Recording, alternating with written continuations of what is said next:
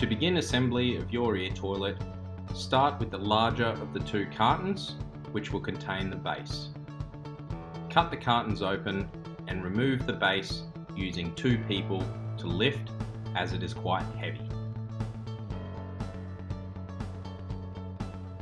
Once the base has been removed and placed on the ground on its wheels, begin assembly using the shorter pole with the locking ring at the bottom.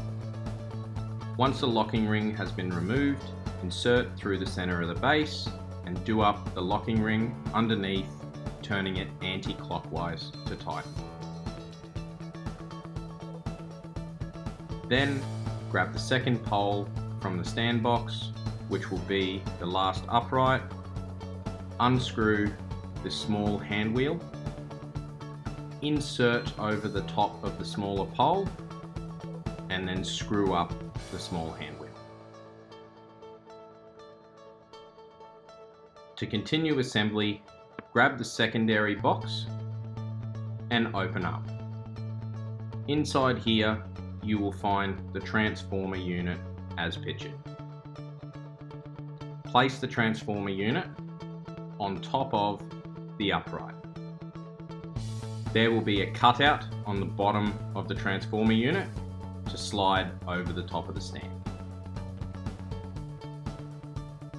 Once the transformer unit is connected correctly, remove the microscope arm and head assembly from the carton. Find a small steel peg on the end of the arm, insert into the corresponding hole on the top of the transformer, ensuring that you place the cable through the hole in the transformer prior to connecting.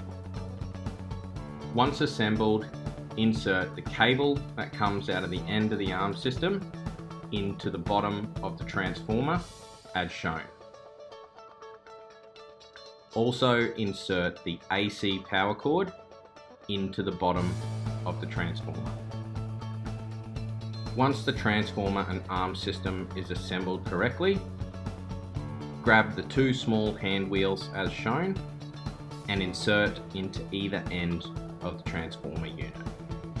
Please note, these are not done up very tight and quite loose so they don't hinder the microscope movement.